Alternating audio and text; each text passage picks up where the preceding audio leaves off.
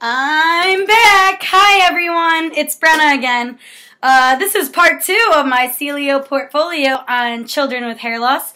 And right now I just wanted to go over the description of how this whole journey of this went. So, at first I had this little cocky attitude of, yeah, fundraising, I'm going to be able to do this. And this is like coming back from the shoebox and me crying and we figured out what I was going to do. They needed help on a fundraiser, which I stated earlier, a golf scramble. And I came back realizing that it wasn't as easy as I thought it was going to be. So I started going and calling businesses like at the same time. So I was kind of like calling some businesses and like some around me that I thought were convenient I was going to, and then I wasn't getting any luck, and it was kind of scary. I thought I was in for failure. And then I realized with that attitude, I wasn't getting anywhere fast either, so I just kept pushing.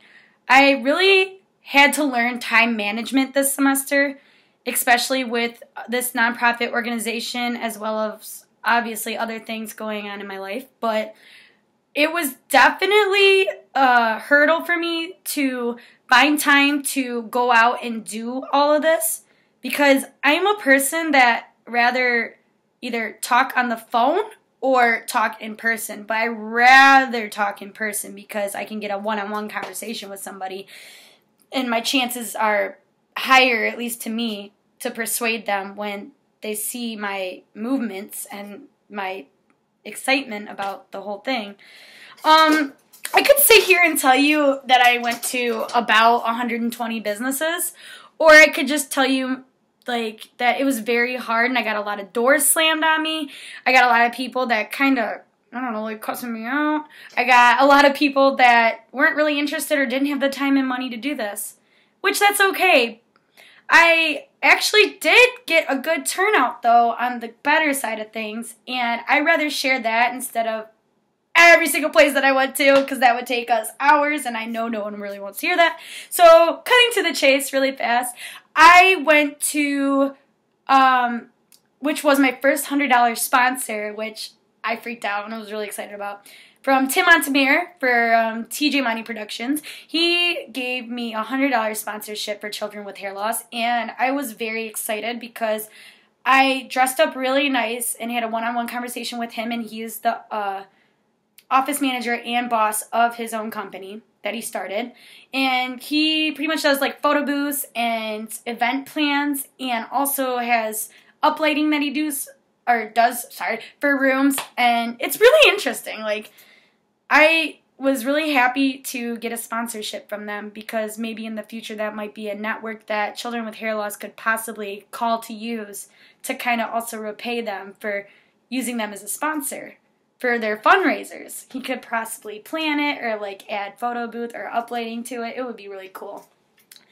Another $100 sponsor that I was really excited to get was Big B Coffee in Southgate.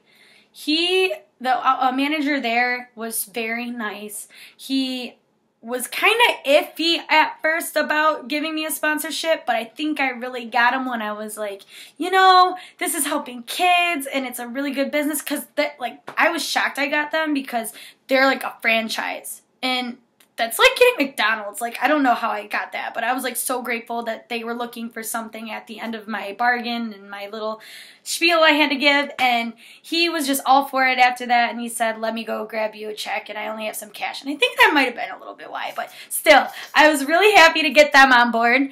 And last but not least, I kind of had to wait a little bit to make this video before I go off to California. I went to a jiu-jitsu place randomly after the other day.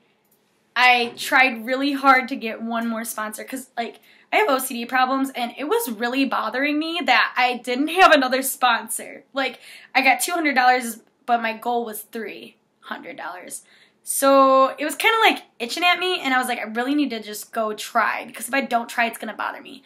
So I was really happy that I ended up going out and looking a little bit further, because randomly a jiu-jitsu place that was next to Jets when I was hungry and got pizza said yeah, and I'm really excited, and he was super cool, and he gave me another $100 sponsor because all I was really asking for was $100 sponsors. Oops, my bad. But I wanted to go big and get it done as fast as possible because I am on a time schedule, and it's better than me coming home with 520s from 5 different places to make $100 when I want my goal to just be solid hundreds, which I've been lucky enough to do. Other things that I've also accomplished with this is getting like gift certificates and basket raffle items. The Rustic Manor was a good one. They gave me like a picnic basket. They gave me a mirror. They gave me a 4-Built Tough like basket. They were really giving, and that was in Taylor. I got another basket too from what's it called? Body Massage for You, and they also gave me a certificate for a free massage, which I think would be pretty cool to win at the Golf Scramble for the golfers. I got Buffalo Wild Wings. They did a 50-piece wing thing, as well as Hooters with a t-shirt.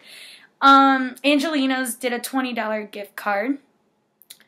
And I also got, it's really hard to remember these off the top of my head, bear with me, AT&T car wash tickets. And I know that's not a lot, but to figure in like about 4 months to get all of that stuff and luckily go through that many people to get some stuff, I was really happy with my turnout. I was so happy to do what I did because honestly, it kind of made me realize the kind of person I was with my communication skills.